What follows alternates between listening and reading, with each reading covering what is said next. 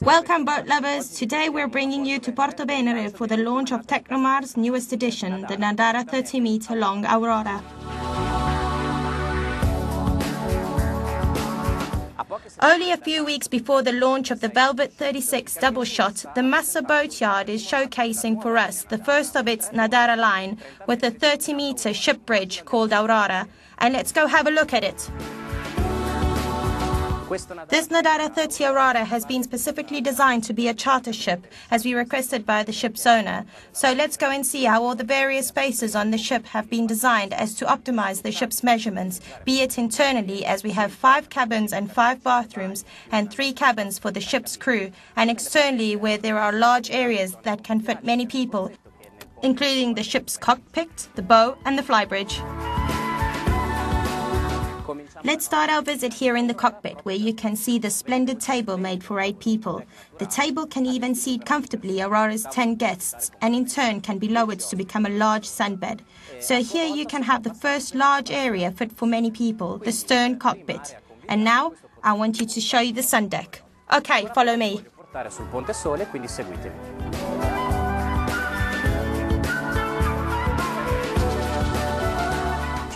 Right now we are on the sun deck of this Nadara 30. It should be said that this flybridge is quite large, especially in width.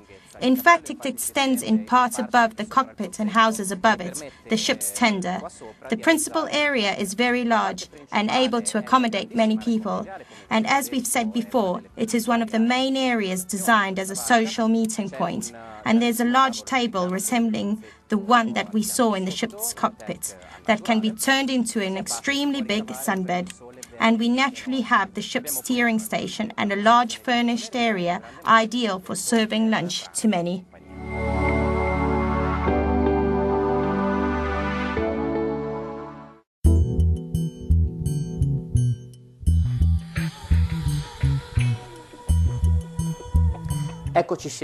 Here we are down on the main bridge of this 30-meter long Aurora in the large hall, and you can see how nice this unique atmosphere is here on only one level. And as you saw, I got here down an internal staircase that connects directly with the flybridge. We have another staircase outside on the cockpit. Changing topics, let's talk about the Aurora, which is a particular type of yacht. Before we mentioned that it was made with the idea of it being a charter ship, and therefore optimizing the width and length of the internal areas, allowing for a large number of cabins. It shows that the ship's owner wanted to move away from the standard ships that Tecnomar boatyards were creating. See how the fittings, despite such so-called constraints, are of the highest quality. To start off with, we have these seats in the dining area. Some are in shiny red leather and others in natural full-grain leather. There are 2 Edra Rose chairs, so you can imagine all the detailing required in the creation of these high-designed armchairs. The 2 couches we see here were especially made for this yacht, and there are also 2 television screens mounted so that the guests can see the screens quite comfortably wherever they may be seated. Finally, we have Wenger wood flooring and furnishing in whitened oak, and over my shoulder you can see the walls have been covered with velvet material, a feature that I like a lot, and they add a luxurious touch. These same walls can be found on the night deck. And now follow me below deck to see all the cabin features. Ed ora appunto seguitemi sotto coperta ad andare a visitare tutti gli ambienti delle cabine.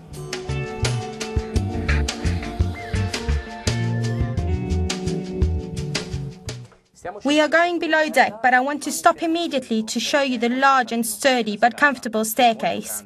Each step is made of Wenger wood and is fitted with a blue light that helps you see during the night. See this railing that connects to the wall, and it continues like this along the corridor below deck.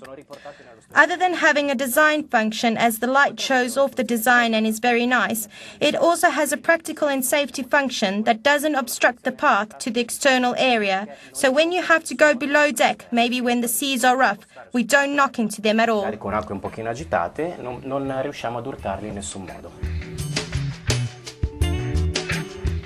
Here we are in the first of Aurora's cabins, the one belonging to the owner, and its position, which would usually be facing the stern, but we are closer to the ship's bow. The cabin takes all the boat's beam, and despite being on a charter boat, it has all the comforts you would expect for a cabin of this type. There is the large chaise-longue along the wall, a couch on the other side, and on the other wall there is a table that doubles as a desk for the owner or a powder room for their lady. And honestly, nothing is overlooked. As you can see, this door opens to a walk-in wardrobe. E poi non manca una chicca, come vedete dietro di me questa porta, che contiene un vero guardaroba walk-in. On the other side we have the owner's bathroom. Il bagno armatoriale. See how I am measuring the width of this mattress? 2 meters long by 5 meters wide. It really highlights the space on this boat. Quanto sono ampi gli spazi su questa barca. It's 30 meters long, but to have 5 cabins that are this big is really out of the ordinary. Let's measure the height of the room. Anche l'altezza, voglio farvi vedere. 2 meters by 7 meters, and this is the size of all the cabins. We really see how the boatyard's priority was to maximize the space. Sia stata quella veramente di sfruttare al massimo gli spazi. Now we go inside one of the many bathrooms.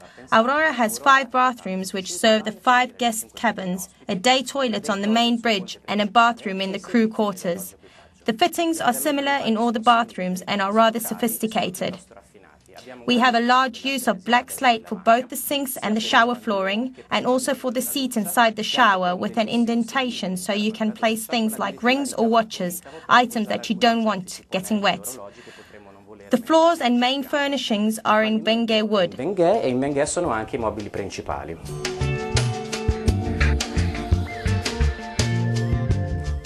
Let's now show you this double bed set in the wall and very long, more than 180 centimeters. We are in one of the VIP cabins near the boat's stern, and the space is optimized to its full potential. We have a tall wardrobe and behind me a toilet fitted in the same way as in the owner's one. So we see the use of slate and Bengue wood and a beautiful shower. Come quello dell'armatoriale, quindi abbiamo utilizzo di ardesia e di Bengue e un bellissimo box doccia separato.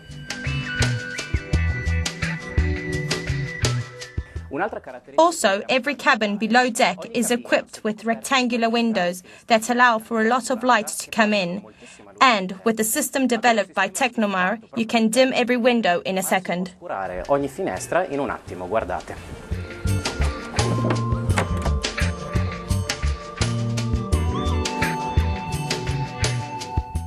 Last but not least, the 2 guest cabins, which are also spectacular. Let's remind you that the Aurora was built to be a charter boat, but the space and fittings have not been compromised. All'utilizzo charter, ma non per questo gli ambienti sono stati sacrificati, sia in termini di spazio sia in termini di finiture. This is one of the guest rooms, fitted with 2 single beds, but there is an easy way to turn these beds into 1 bed. Un sistema molto semplice per poter ricavare da questi 2 letti un letto intero. Attenzione, non stiamo parlando di... Careful though, we are not talking about 2 single beds that turn into a double bed, but instead of an insert that placed in the middle turns them into one enormous bed. See how practical it is? How it gives more space?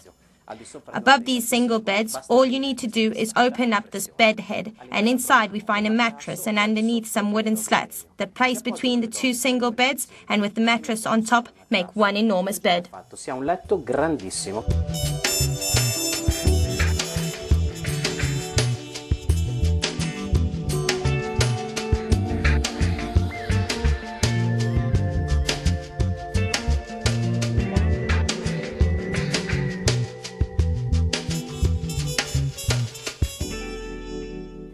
We are walking along one of the walkways of this Nadara 30, and the first thing that strikes you are its size, both in height, I mean it's more than 1 meter, and in width. These dimensions are really what you would find on a ship. Let's measure. Think 64 centimeters wide, something that you don't see on a 30-meter long boat. I also want to show you 2 very pretty design details. One is this steel bollard personalized by the boatyard with this T from the Tecnomar logo, and this door hook with a beautiful anti-scratch and anti-stain finish in white leather with contrasting red stitching.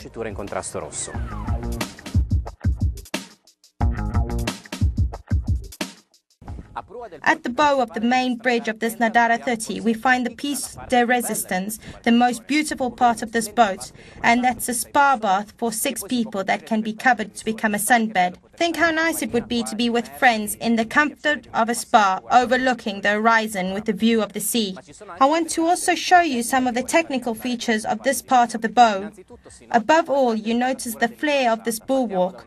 Let's start with this gunwale. As it heads towards the bow, it becomes very high, thus making it easy to understand how the bow, if it has to contend with high seas, can fend off the waves very well and break them towards the bottom of the boat, leaving the boats dry.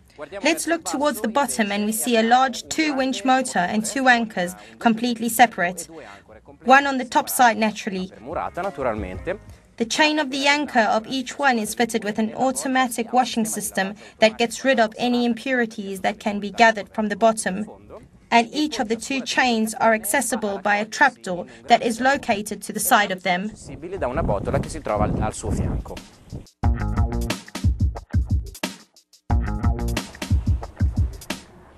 Through a sliding door, we find ourselves in the section of the bow of the main bridge. This part is dedicated to the ship's crew, as we are now located inside their work area.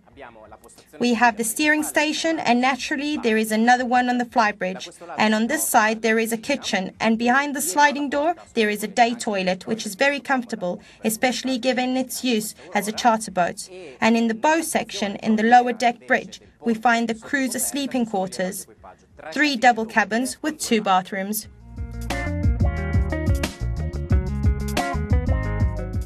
Before heading off, let us show you the engine's room of this 30-meter-long Nadara, a room that is definitely quite large, in which you can move around very easily. Above my head there is more than 1 meter and 90 centimeters of light, and it's also well organized, which would naturally a cause for much happiness for the commander of this ship. And we know that a happy commander often means a relaxed owner. To the side of me you can see 2 propulsion units, or rather 2 Cat C-32 with 1,825 horsepower each. They provide the base requirements for the running of the engines for this 30-meter-long ship. These are used specifically in part because the boat is used as a charter boat, and with the optimization of space being of high importance, they assembled the V drives so that the engines could be positioned towards the stern. Also has to be to travel long distances. Now I want to talk to you about some of the boat's technical features that are not at all boring, but show how Aurora can sail long distances. So we have 8,000 liters of reserve fuel, which means that if the boat ever experiences a low sailing speed of 10 knots, it will have 720 miles up its sleeve, 3,000 liter capacity of fresh water, 800 liters of wastewater, and 500 liters of sewage water. But that's not all. 2 generators with 33 kilowatts running through them each, and a desalinating machine that produces 210 liters of water every hour on board the Aurora. This highlights how the technical features of the ship have not been at all neglected and are in fact very important.